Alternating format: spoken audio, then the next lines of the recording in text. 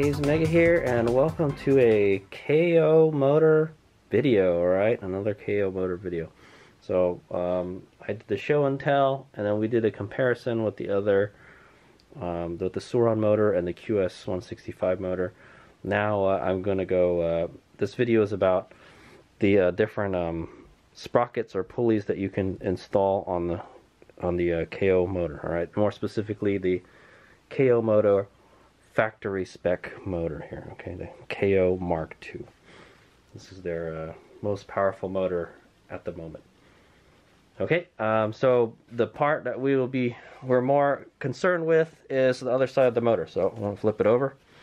Okay, this is how it is when you first get it. Okay, so the part we're most concerned with is this side of the motor. All right, this part with the shaft coming out. All right, so when you get your motor, it comes like this. And then there's a mechanical locking nut, very similar to the same nut that's on the Sur Ron. Right? Hopefully it's a better quality nut that's on the Sur Ron. It kind of does look like it. Okay, it's a 17. It takes a 17 millimeter to remove it. Okay. So the question is, will the Sur Ron locking nut fit on this if I wanted to use it? All right, Hayes Mega uses a Honda Grom axle nut for his for the Sur Ron one. Okay, so let's see if this one fits. Yes. Okay, so the threads on the shaft are the exact same spec as this. Okay, so just FYI, all right. You can this is the same nut that fits on the rear axle of the Sur Ron Lightbeat. Okay. This one uses a 19 millimeter. This one uses a 17 millimeter. Okay. This is from a Honda Grom. All right, I think it could be at the front or rear axle. Now I know for a KLX 140, a Kawasaki KLX 140, they come in with the 17 like this. All right, but it's a Kawasaki nut. All right, I don't know where Kawasaki gets them from, but they got to be better than the Sur Ron ones. All right, this one, it looks pretty good. It looks like it's made out of stainless steel too. It looks pretty strong. Okay, you don't want these to fail, but I've never had one that's come loose. All right. Because I think the direction the motor spins in, it tightens this, okay? It doesn't loosen it. Okay, so this looks like it fits fine if you wanted to use this. All right, this is a Honda nut. That's what I'm using on my Sur Ron, okay? Okay, and then what comes, there's a zip tie right here. I want to remove that. That holds the keyway on, or the key in the keyway, okay? Can you take it? Is it easily removable? No, and it's not in all the way too, by the way. I just realized that. I'm gonna have to let me hammer that in. So okay, well we'll see if we have to hammer it in. Okay, so that's how it comes. All right, it just comes with the nut and then the key. All right, that's it. So it's up to you what sprocket you're gonna use for it. All right, the counter sprocket for your primary drive. I've got 4 different options here, all right? This is what I got, all right? I actually have a brand new Sur Ron one also, but it's okay. So here on the left, I've got sprockets, all right? This is these two are DB offroad front sprockets, all right? Counter sprockets. This is for the 420 O-ring chain kit, or a 420 chain, and this is for a 219 chain, all right? I don't use this one anymore because it's worn out. And then this is a stock Sur Ron pulley, and this is the pulley from a QS 165 motor. Okay, the QS 165 actually does come with the pulley, so that's one thing I'm kind of disappointed in this. I spent almost $3,000 for this motor combo, and I don't even get a pulley with it. Okay, even the QS 165, which is the cheapest motor out of the 3, it comes with a pulley. Okay, so I'm a little disappointed there. So obviously I'm pretty sure that the Sur Ron one will fit. Alright, so let's put that one on first. Alright, I don't know how tight the tolerances are.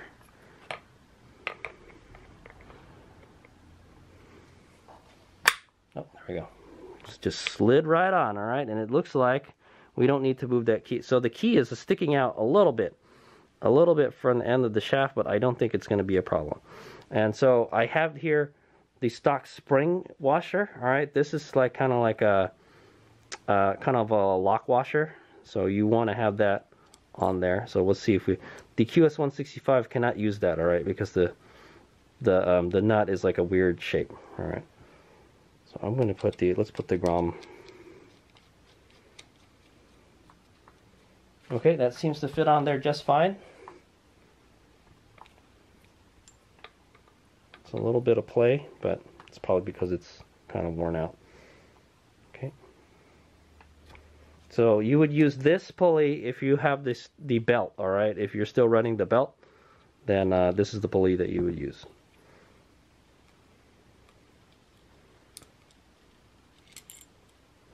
I probably can't get this out of here. Oh, and the key just slid right out with it. Okay, that's why they put a zip tie around it. Okay, let's see if the, man, this one is heavier. Let's see if the QS165 pulley will fit on there. I'm putting this back on my QS165 when I sell it, so I want to get a video of this, see if it works.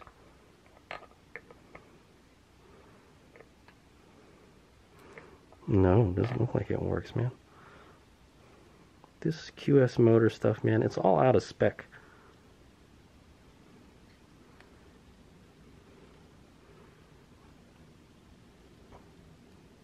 Yeah, it's too thick.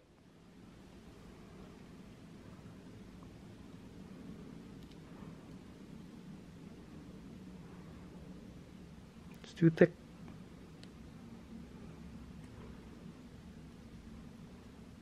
Should just slide right in, right? Yeah.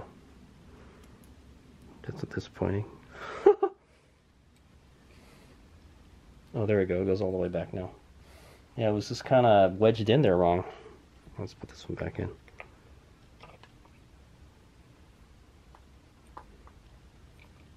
Yeah, for some reason it doesn't want to go all the way back. I think this key was in there wrong. Might have put the key in the wrong way. Well, I'm sure if you just gun it in, it'll go all the way in.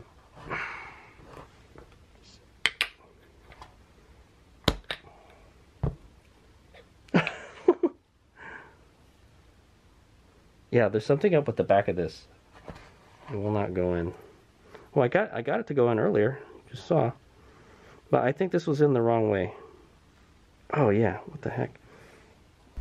Okay, so yeah, the QS pulley doesn't work. Okay, so if you just happen to have a QS pulley on you, it doesn't fit in here. The keyway is too small. Okay, I just tried it. So here's the Sur Ron one again. Okay, Sur Ron one fits on pretty good. For some reason, at the very end, it doesn't want to go in. I think there's something up with this key. Maybe it needs to be broken in or something. I don't know. Okay, so yeah, stock Sur Ron one fits fine, obviously. Okay, now we're going to try the 219 sprocket. See how well that fits in there. Alright, well that slides right in. Alright, it's got a little bit of play. Put the spring washer in there. There's a little bit of there's like a millimeter from the inside to the lip. Okay, but seems okay. It should be fine. Now let's use the Grom nut. Okay, seems to screw in there just fine.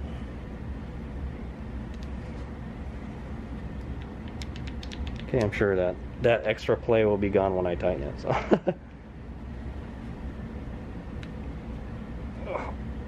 I might put it in too tight. Yeah, let's gun it in real quick, just real quick. Okay, I'm just gonna gun it in lightly. Oops. Okay. It's nice and it's on there pretty nicely. Okay. Slides off nicely. The key always wants to come off with it. It's kind of annoying. Okay, that's a DB Offroad 219 counter sprocket. Okay, now we're going to try the DB Offroad 420 counter sprocket. Okay, this is the one I'm currently using right now. Let's put this back on the shaft. Okay. Line it up so the number should be facing outside. Okay, fits in there fine. Same tolerances as this guy right here. Okay. It's got a little bit of play. I know, right? That's a lot of play, dude. Oh, no. Is that adorable? Look at how much play that is. It's moving around a whole lot. Okay. Maybe make it unbalanced or something, right?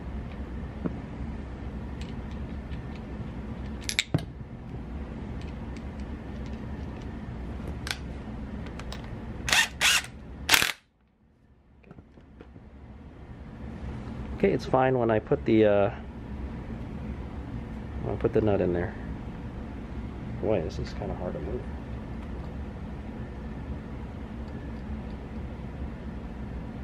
You know, strong magnets, I guess.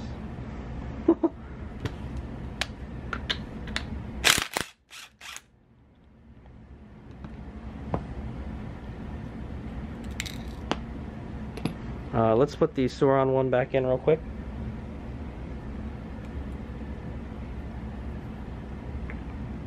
Those other ones had a lot of play. Surprise. Okay, this one has a little bit of play also. Let's gun this one in also. I didn't gun the other one.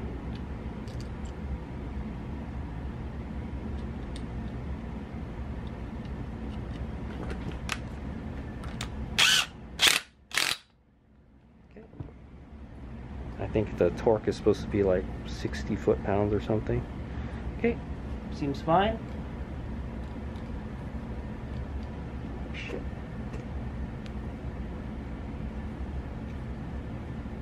I had the phase wires touching each other, so like it was like magnetized. That's what it was.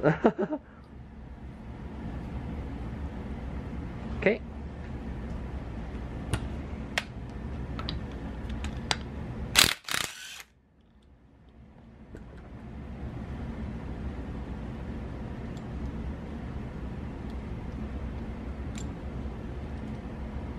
Alright, so there you go. So the one I'm going to be using is the 420 chain.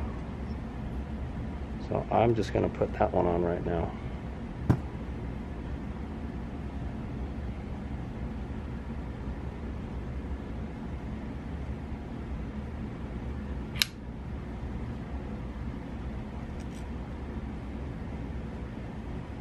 Okay, and we'll use the okay, I'm gonna lightly gun it on,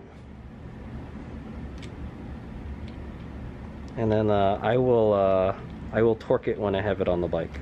Just can't get a torque wrench on it. Oh, what is this? This is 17, yeah. This is not the right. This is. Does it take a 19? No. Oh my God, this is a weird size. Hold on, guys. I thought it was a 17. Okay, big surprise, guys. It uses an 18 millimeter, guy. Alright, so I don't know if I want to use this. I think I'm going to use the ground one. So I just found out this is an 18 millimeter. The 19 and the 17 didn't fit.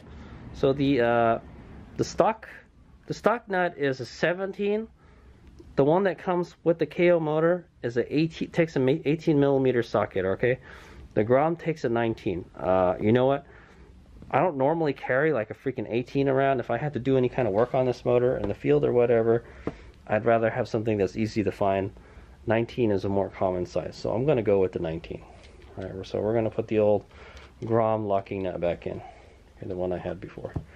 Okay, so yeah, I just found that out. I didn't try it, so surprise, surprise.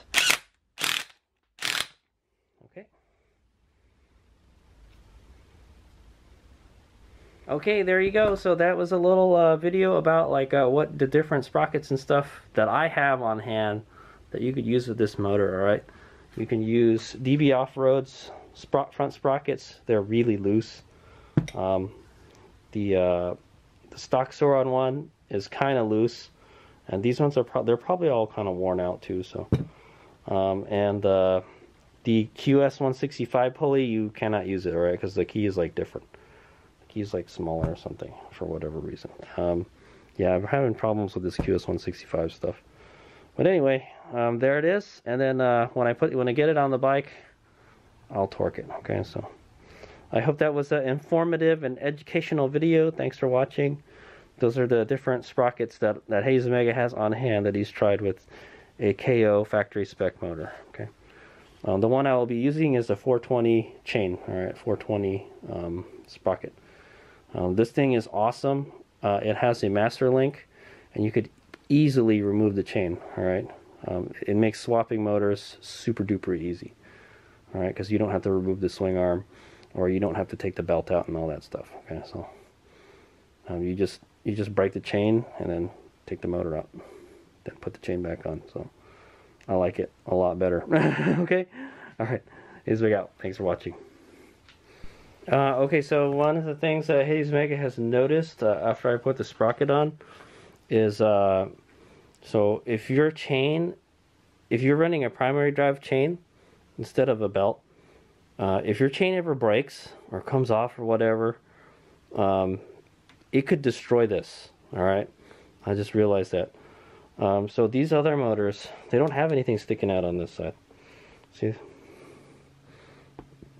Nothing. Okay. So if the chain comes off, it's not really going to break anything. All right. But however, if your primary drive chain breaks and and hopefully it ejects it through the backside, right? Instead of here, if potentially it could wrap around this, all right, and it could destroy this. Okay, so that's one thing I just noticed right now that could be a some sort of a design flaw, right? I understand the reasoning they put the phase wires on this side instead of the other side was so they can make the motor wider. Okay, they couldn't do that if it was on the other side. It's just too much junk going on the other side of the motor.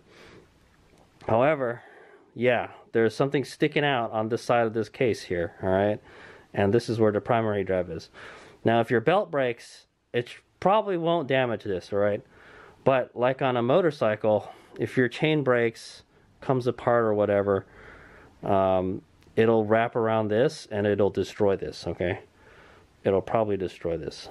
And that could be all bad. All right, so that's one thing I just noticed right now after I put the sprocket on. So just FYI, if you're running a chain, if your chain ever comes off, that could happen. All right, hopefully you'll be lucky enough it wraps around the rear sprocket and not the front sprocket. Okay, this sprocket. All right, so yeah, that could be all bad. This is what to say. Okay, that's just a little word of caution right there. All right. All right, as we go. Okay, into interest of science, scientific method, or okay, I'm just since I'm such a nice guy, I'm gonna simulate what could possibly happen if your chain came off. I didn't think about just doing this. All right, so here's the chain. All right, chain breaks. All right, and it'll wrap around this, all right, and it'll just keep on wrapping around till it gets to here. Ooh.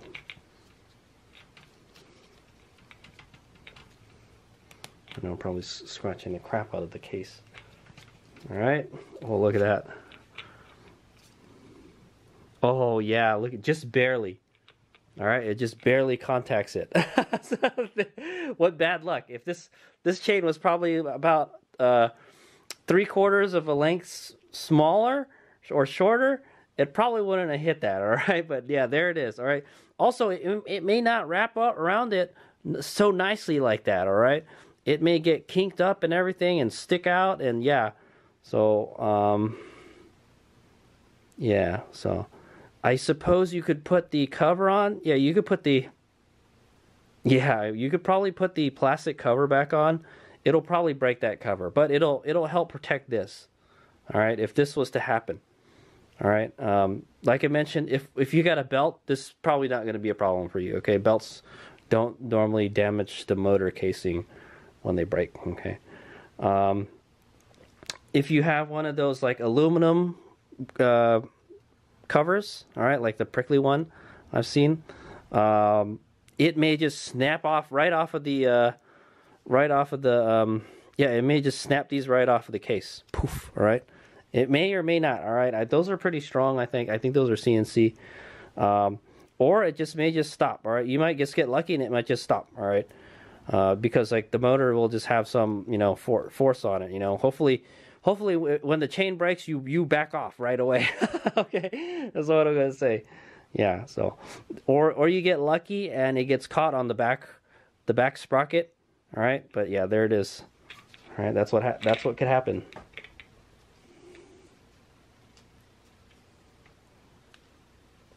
Just like that.